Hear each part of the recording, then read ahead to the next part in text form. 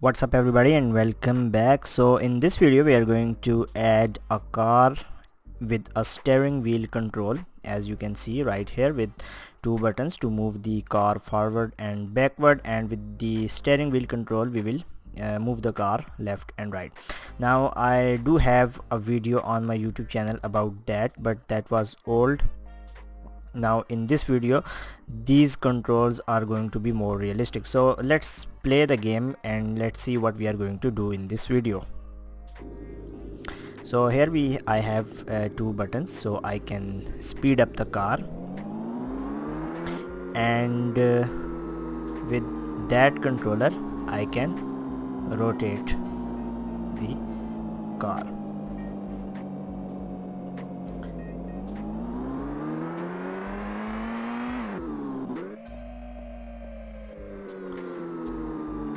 So you can also see that the wheels are turning.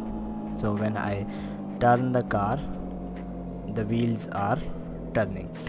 Now in the previous video that was on my YouTube channel, I was just rotating the whole car, but these controls are more realistic. Now we can apply the brake. So if I press space, you can see the car is stopping and the lights are turning on. Now this asset I am using is from the asset store. So before proceeding to the video, I just want you guys to know about my multiplayer course. So I have created a multiplayer course with over 40 plus lectures, and you can see that it's more than 6 hours of lectures on multiplayer game development using Photon 2, which is the latest version in 2019. So this is the very detailed course, and there are some free videos. You can take that. A lot of functionalities, so we can open and close the doors by using the numpad keys 1, 2 and 3. So let's see how we did it. So for that what you need to do is you need to have two assets. So let's see. So right here we are going to use the sport car. It is a free asset and it's only 2.5 MB. Also we are going to use the simple input system by Suleiman Yasir, and what you need to do is go to the asset store and download both of these packages and import it in your scene. So in here I have my cartoon car and my simple input plugin right here. Now what you need to do is, in the car assets, you have to open the scene with the name cartoon sport car bo1 example, and which is right here. Now after opening the scene, you will have your environment and your car. So now the next step is to add these controllers. So for that you need to go to the simple input asset. So we will have a plugin folder right here, and in here we have a simple input. So just open the prefab and drag the steering wheel in your canvas. So it should be in the canvas. So this is my canvas, and inside that canvas I have my steering wheel. Now also you will need to have these two buttons, which I renamed it to backward and forward. So just create two images. So by clicking here and go to UI and create an image, and I have a sprite flat dark, which I think comes with the simple input plugin. So now after that let's go to our script. So with the car you will have your car user control.cs script. Now we are going to make some changes in the script. So let's ignore these two lines for now, and first of all we will go to the fixed update, and in here we will use the simple input dot get axis. So previously I think it was using cross platform input manager, so just replace the H and V with simple input dot get axis horizontal and vertical. So this will make sure that our input comes from our steering wheel control. Now after that there is another line that I commented because it was creating some problems. So just comment out this handbrake line, and instead use this code. So whenever we are holding the space key bar, our handbrake variable, which we defined just above the fixed update, which is a float variable, so handbrake variable is going to be 1, and when we release the key, the handbrake is going to be 0. Now here is where we are using our inputs. So we have another script on the car which comes with the asset, which is a car controller. So inside the car controller we have a function called move. Now you will have H, and instead of input you will have V, which is our vertical axis, VV and handbrake. So now we have changed the handbrake to our space key. Now we will replace the vertical input with our input variable. So what is this input variable? Input variable is a private int that we defined right here. Now where we are going to change these inputs. So first of all, if the input is 1, so in the second argument, if the input is 1, the car will move forward. So if the input is -1, then the car will move backward.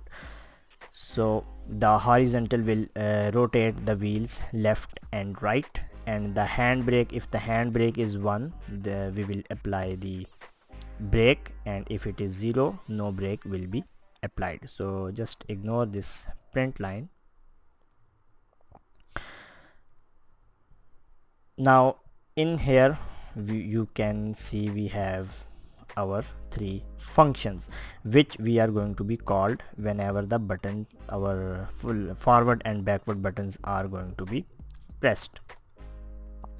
So if we are holding down the forward key, the input variable should be 1. So when the input is 1 right here, no matter what input is right here, so if it is 1 right here, the car will move forward. And if it is -1, so no matter what input we will receive here, so if here we receive -1, the car will move backward. And when we release the keys, we will have another function pointer up, so input will be 0. So if the input is 0, the car will not move. Now let's see how to call these functions. So on our forward button, you can see it is just an image. So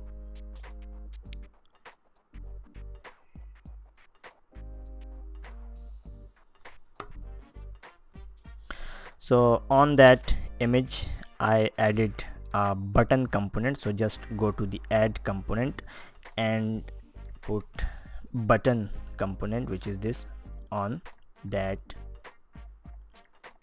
image.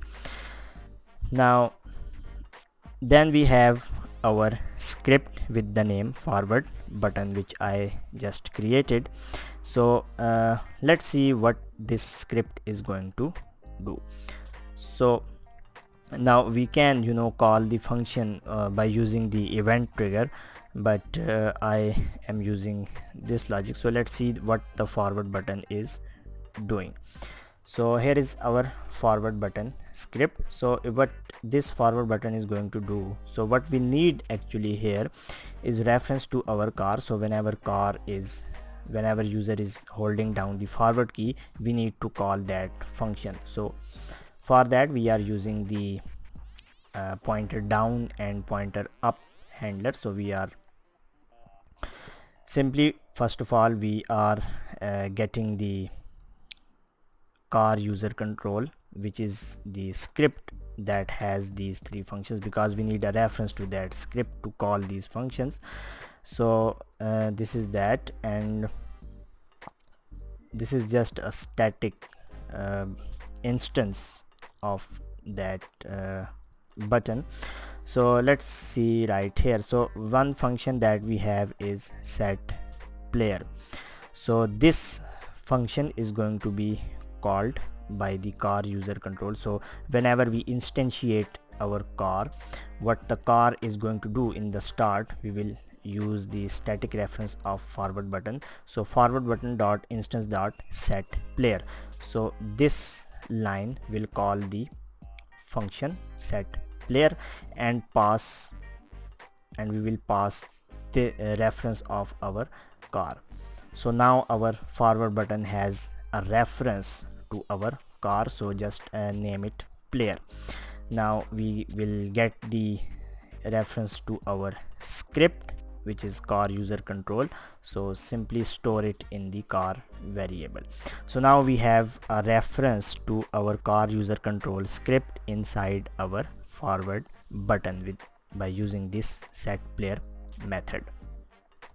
Now then you need to implement these two interfaces, so I pointer down handler and up handler, which are right here. So when the pointer is down, we will call the forward, because this script is on the forward button. So if we click on the forward button, so it means our pointer is down, then we will call the forward function by using the car reference.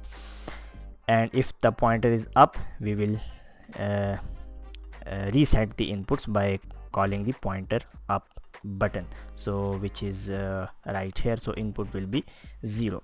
Now just copy the whole code and create another script. So we will have another script for our backward button also. You can see all the components and each and everything is same. So this back button, so back button is also same. We are also setting the reference in our back button. So right here you can see that calling the set player function and passing our game object. So same thing here, we have a static reference so that we can access the back button method set player in our car user control script. So simply in the back button we will just call the backward function when the pointer is down, and when the pointer is up we will call the pointer up function. Now there are some other properties if on camera. So we have two kind of camera: free look camera that will be controlled by the mouse, and car camera rig. So also on your car controller you can see that we have a lot of variables, a lot of improvements and changes can be done by manipulating and changing these variables. So you can play around with these values to get the desired result. Also we have a car drive type, four wheel, rear wheel and front wheel drive. So let's play it one more time.